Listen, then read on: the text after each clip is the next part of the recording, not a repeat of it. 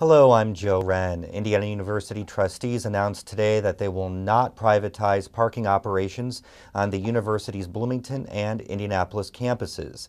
IU CFO says the money the university could have received from a lease was not enough to justify losing control of parking operations for 50 years. We are under our peer median. When we look at our peer campuses that I talked about, we are under the peers for those. The trustees say they will instead pursue an internal business plan to increase efficiency and revenue to be complete by February. The formerly contaminated site of a coke and carbon plant in Terre Haute will be cleaned up ahead of schedule and under budget.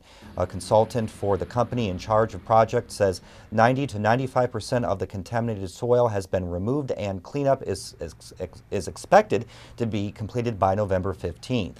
Terre Haute residents have expressed concerns about contaminants being spread outside of the property as the soil is removed, but the contractor says workers have been careful to implement environmental and safety controls. And Indiana is poised to lose more than $60 million it was supposed to get from a landmark tobacco settlement in the 1990s. More than 40 other tobacco companies have since joined the settlement, and part of the settlement requires states to ensure those companies are paying the correct amounts into escrow. An arbitrator last month ruled Indiana is one of 6 states that failed to adequately do so. The money was supposed to be used for health programs across the state. And now a quick check of the weather forecast for tonight. Mostly clear, lows down to 40 degrees. Then a 40% chance of showers tomorrow. Daytime highs reaching into the mid-60s.